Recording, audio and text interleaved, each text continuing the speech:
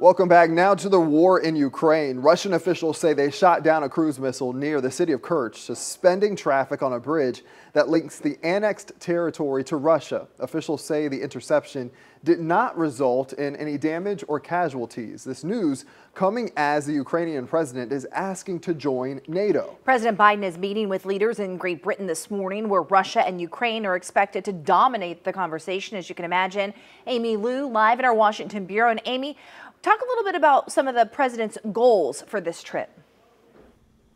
Well, Aaron and Stephen, we know that President Biden just wrapped up his meeting with Prime Minister Rishi Sunak. He's currently meeting with King Charles and more European leaders as part of the administration's work to keep the U.S. both a top military and economic power.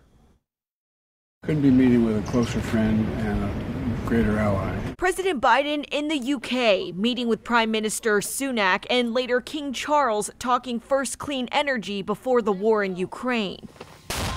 As the Biden administration prepares to send cluster bombs to support Ukrainian forces, the president will face tough questions from allies and NATO members, pouring in more military aid to win back Russian-held territory. They either have the weapons to stop the Russians now keep them from stopping the Ukrainian offensive through these areas, or they don't. While Biden rallies to strengthen NATO and support Ukraine, Treasury Secretary Janet Yellen is wrapping up her high-stakes trip to China. I feel confident that we will have more frequent and regular communication. Speaking with leaders to revive strained ties and balancing competition between both countries, from the economy to the military. We're sending a message to authoritarian bullies everywhere that America is not neutral when it comes to trying to redraw borders through military aggression.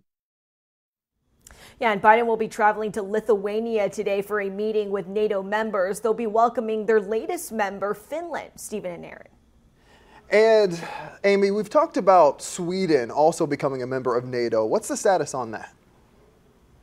Well, actually new this morning for us, Stephen, we learned that the Turkey president right now is actually open to allowing Sweden to join NATO as long as Europeans, quote unquote, open the way for his country to join the European Union. That's after a meeting with the UN Secretary General, as well as a phone call with President Biden yesterday.